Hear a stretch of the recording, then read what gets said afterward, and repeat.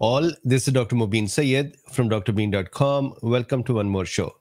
So the discussion today is about the C.D.C news that the Candida auris, or Candida means white, auris means ear. This fungus or yeast was found in 2009 in Japan in a woman's ear. That is why the name Candida auris. So C.D.C has said that Candida auris is infecting more and more people, although the numbers are still in thousands. However, compared to the previous years, these numbers are much greater. So there is that alert. And I wanted to make sure that we can look at it and understand what Candida auris is and what is C.D.C talking about. So let's start our discussion.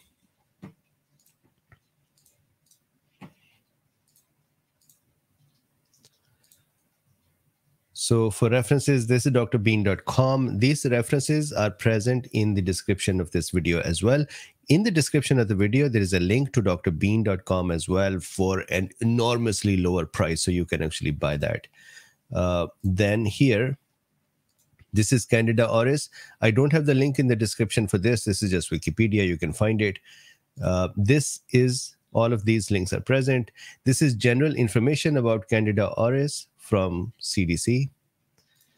Then deadly fungus spread rapidly during the pandemic, C.D.C says. This is tracking Candida auris. This is a study actually based on which the today's news and these discussions are. And I would go over this a little. Then this is Wall Street Journal talking about Candida auris. Then multi-state outbreak of fungal meningitis and other infections. And Candida auris does cause infection of the blood, or it circulates in the blood. So fungemia is what we'll call it. Then it can go to nervous system as well, and it can go to the other tissues as well. So this is why meningitis here. Then antifungal agents. One of the reasons for Candida auris to be concerning is that 70% of the species isolated for Candida auris are resistant to antifungals. Plus, it is also found to be resistant to disinfectants like alcohol and bleach. So it needs complex disinfectants, plus it needs a complex treatment regimen. On top of this, it infects folks with the weak immune system. It is an opportunistic infection. So people who have weaker immune system, it becomes a little more difficult to manage infections in them. Because of that, it can become deadly in them. I think 60% of the patients who get Candida auris, they die. And one of the reasons for them to die is that they already are severely ill. And when this infection is superimposed on their existing illness, then it becomes difficult for them to handle it. This is a link to the yin and yang of current antifungal therapeutics. And this is a diagram of various antifungals. So with these references in mind, let's start with the discussion. So even before this, I want to show you what the data is looking like. So here, this is Candida auris last 12 months. And if you see here, these states that are more red. So Candida used to be found mostly in the New York City and Chicago areas. However, now it is found in about 30 or more states in the US. So for example, here, California, my state, if you see Candida auris cases are present, 359. Similarly, Nevada next to us, 384, Arizona, 17. So you can actually see down here the numbers, but these colors show that these states have Candida in them. A few years ago, it was only New York City and Chicago. Okay, so back here. This is a diagram or microscopic diagram from C.D.C site. These are gifts for humanity. They're continuing after 22 or 23rd day. So welcome to everyone, and let's start. So Candida auris, Candida means white, auris means ear. Candida is also a yeast or a fungus that is present in many of us on our skin and on our mucosal membrane, especially GIT. However, usually does not cause infection. We can handle it. Our immune system can keep it at bay. But as soon as our immune system becomes weak, then this yeast or fungus becomes opportunistic. It can break the barrier of the mucosal membrane and start the infection. Similarly, if there is a wound on the skin, that injured area would also have Candida on it. But if we have a weaker immune system, then it would start thriving there as well. Now, the current Candida auris is mostly in the healthcare, long-term healthcare facilities or facilities where there are weaker and chronic conditioned patients. In the US, it was first documented in 2013. Once it was limited to New York City and Chicago, as I said before. Now there are at least in 35 states. Most transmission has occurred in healthcare facilities that offer long-term care to very sick individuals or patients. Cases are still being counted, as I showed you some of them. This is my diagram that I had made for my immunology book. Can you imagine? I actually drew this diagram. This is why I signed it as well. But here, what I was trying to show was on our skin, there are many kinds of pathogens present. And if you see here, this is a worm, and then these are some parasites, these are bacteria, and then viruses, and then this is fungus. And can you imagine this? I tried to upload this diagram in a system, and it refused, saying that this diagram has some obscene thing in it. I think they kind of thought this bacteria which I made was something bad. Anyways, so this is a fungus present here. And normally it is just present in the skin, no issues. However, it can break through the skin, or if there is an injury, then it can enter the bloodstream or the wound and then cause infections.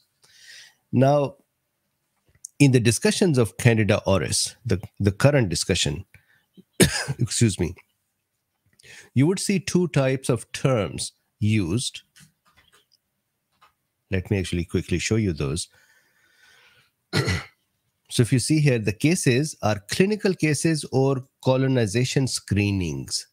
So we should know what these are. Clinical cases mean that those patients who have become ill with candidiasis or with Candida infection and have either been diagnosed by culture of the Candida yeast in them or by their symptoms of a fungal infection. So these are going to be called clinical cases. On the other hand, it is also happening that they are now screening individuals in various healthcare facilities by taking swabs from their skin surfaces to see, excuse me, to see that if they have Candida or not. So if the swab comes back positive, then that is a non-clinical case, or that is a colonized individual. What they're trying to do is that if somebody is colonized simply means they do not have the infection, but they have the Candida auris sitting on their skin's surface or buccal mucosa or the mucosal surfaces. And what they're trying to do is they're trying to isolate such individuals and then treat them to make sure that the Candida is removed from their body surfaces. Now, clinical cases, as I said before, they are increasing. So if you see here in the US, the first clinical cases or cases were found in 2013 to 2016, and look at the number, very low. And then since then, these have been increasing. However, during the pandemic, there has been a much more rise in number as compared to previous years.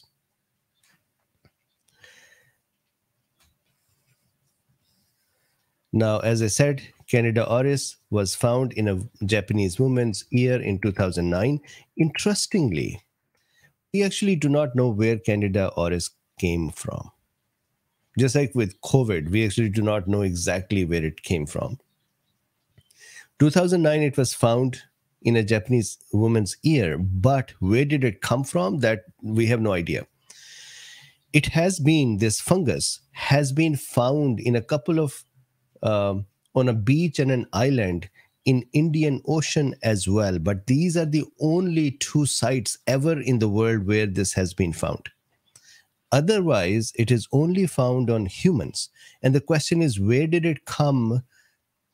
Where did it arrive from on humans? So there's a thought that it was probably present in animals, and it was not able to jump to human or live in humans because humans' temperature was more, and it could not survive and thrive in higher temperatures.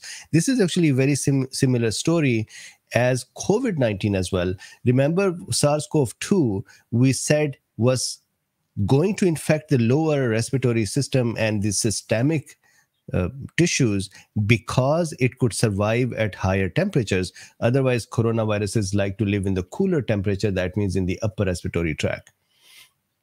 It's a very similar story here for the Candida as well, that it is probably the temperature that has changed. So one theory, that means it's not a proved thing.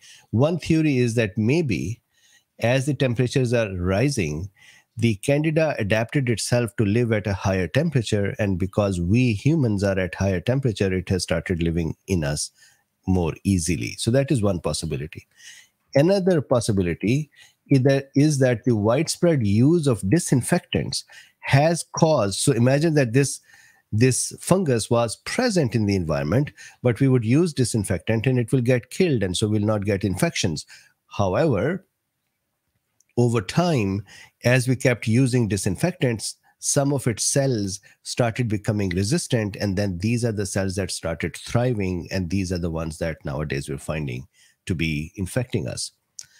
Another possibility is that antifungal spray on crops is causing other fungi and other pathogens to die out, and this fungus gets an opportunity to grow where other fungi have died. So they make room for this one to grow. But once again, at the end of the day, we have no idea how humans got it. And we have a surprise or a mystery that we don't know, other than humans, where else is this fungus found. And as I said before, alcohol and bleach don't seem to be very effective disinfectant for this pathogen, for this yeast. And as I said before, if there is a skin breach or mucosal membrane breach or the weakness of the immune system, then this fungus enters the bloodstream and causes fungemia or fungus in the bloodstream. From there, it can go to the nervous system and cause the fungal infection or meningitis of the brain, fungal meningitis. It can go to other tissues as well and cause disease there.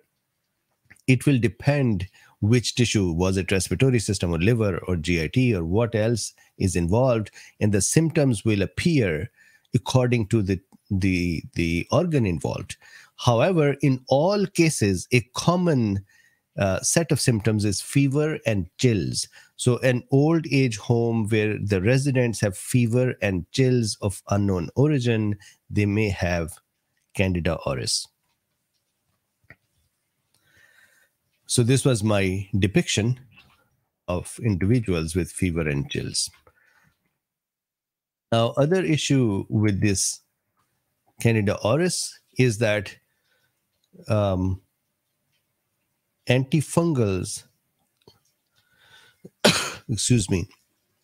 antifungals are not very effective on them. It is resistant. 70% of the isolates of Candida auris are resistant. So just a very quick review of antifungals. Antifungals can be azoles. There are 4 main classes. If you see, many books and literatures would say 3 main classes, but we actually have 4 classes. My apologies. My throat is itchy as well. So azoles, polyenes, 5-fluorocytosines, and echinocandins. And I'll explain these in a second. Echinocandins are the ones that are usually used for Candida auris, and even the echinocandins are becoming less effective for it. Now, just very quickly, azoles are the ones that inhibit the ergosterol development of the fungus. So just like we have cholesterol, fungal cells have ergosterol that is specific to these cells.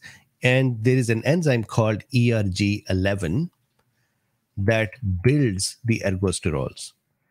So azoles can block that enzyme, which in turn blocks the fungal cholesterol, if you will, and that causes the cell membranes to be not, or the cell walls to be not produced correctly. So that is one. Again, azoles are not very, very effective for auris. Echinocandins are. And what echinocandins do is that they do a couple of things. Number one, they inhibit the production of glucan, beta-1,3-glucan, which is part of the cell wall component.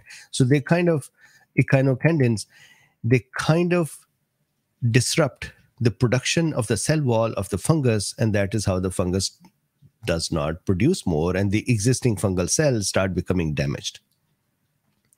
In addition to that, echinocandins also help produce a greater amount of chitin, which are also protein-like structures that are present on the outer side, and they are actually bad for the fungal cell if they start accumulating on the outside. So chitins are increased and glucans are reduced. The end result is that the fungal cell has a bad wall and it cannot survive. As I said before, for the auris, these are the drugs that are mostly useful, but even then 70% resistant.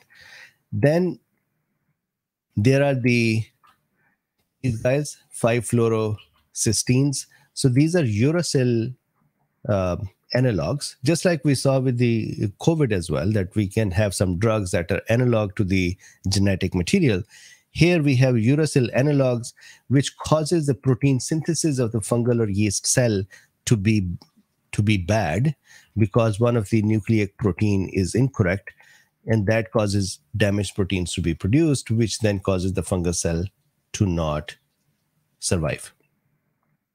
And then finally, polyene group of the antifungals. What they do is they punch holes in the wall of the fungus cell. So all of these, essentially what they do is they either have incorrect, and Kyrie is here, they either have incorrect protein synthesis, or they try to damage the cell wall by damaging the existing cell wall, or by interfering with production of the new cell wall components. The end result is they act as an antifungus. And Candida auris is resistant to many of them. So then what is the solution? There are various companies that are trying to, and my apologies, Kyrie is here and you can see her. You can see Kyrie in front of the camera. Okay, so, and it is raining outside, so Luffy's not gone outside, so he is whining downstairs and singing the song of his people, and Kyrie is here. So there is a company called Synexis. They plus Pfizer separately have made antifungals for auris. And they have given, these antifungals are going through trials. There is another company called C.D.C Therapeutics. They have a drug called risafungin. Risafungin has already gone through the trials and has been submitted to FDA for approval as an antifungal for Candida fungi, including Candida auris. So in general, I think that C.D.C will win and they would have their antifungal approved very soon. So this is the discussion. If you see here, once again, I would like you to look at this, look at your state as well. If there are your family members in the long-term facilities, please keep an eye on them. Fever and chills of unknown origin. Normally, fever and chill can be because of UTIs as well, because of other infections too. But And now Kyrie wants to sit in my lap. However, Candida auris can do that as well. Okay, so with this, can you see Kyrie? This is Kyrie's tail. So now she wants to sit in my lap. Okay, so let's see a couple of questions and then we stop. M. Gregory says, is there correlation between fungus and overuse of antibiotics? So yes, so this is one of the reasons that we are probably causing the fungi to become resistant by usage of antifungals and disinfectants.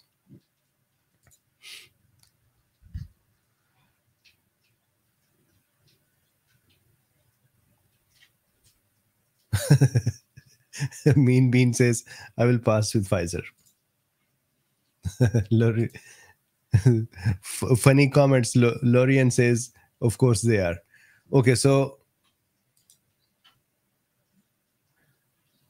of course, Nipah methylene blue has its role as well, although it is not officially looked at as an antifungal, but because it can go and traverse the cell wall and can become attached there, it may have its effect as well. Dan says, how about ivermectin? I'm not sure if ivermectin has role for fungal cells. John is here as well. Hey, John, how are you? Okay, so this is the discussion. And Guy says, isn't fungus debris? I'm not sure, Guy, if I understand this. The fungus itself, debris, fungus are small eukaryotic yeast cells that live like little tiny cells that work together and then they become fungus. M. Gregory says, I miss Luffy. Luffy was down there singing his songs.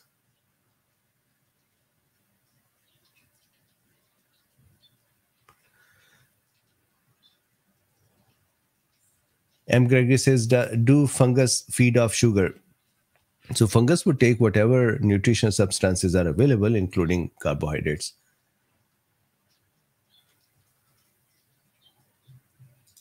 Skyfrog is here as well, catching up to X speed.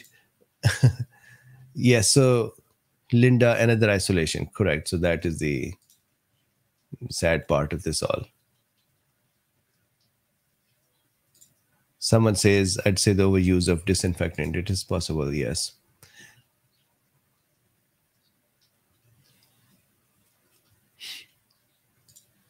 John says, also study out on neutrophils having lower fungicidal efficacy after SARS-CoV-2 for a while, T cell being lower than SARS-CoV-2 infection as well. So, of course, the immune system becomes weak.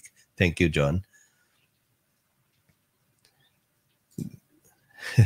Bandana says, always great sketches. Thank you very much. Mark says, amazing art. Thank you very much. This is going to go in the books. Okay, so with this, thank you very much. Please like, subscribe, and share if you would like to support this work. If you like this work, you had a break of 22, 23 days. That may have given you an idea if you like it or not. So if you like this work, there are links in the description. You can buy me a coffee. You can use PayPal. You can become part of Patreon or Substack as well. And I think best of all, there is a link in the description to buy access to Drbeen as well. So with this, I'll see you tomorrow. Have a good night.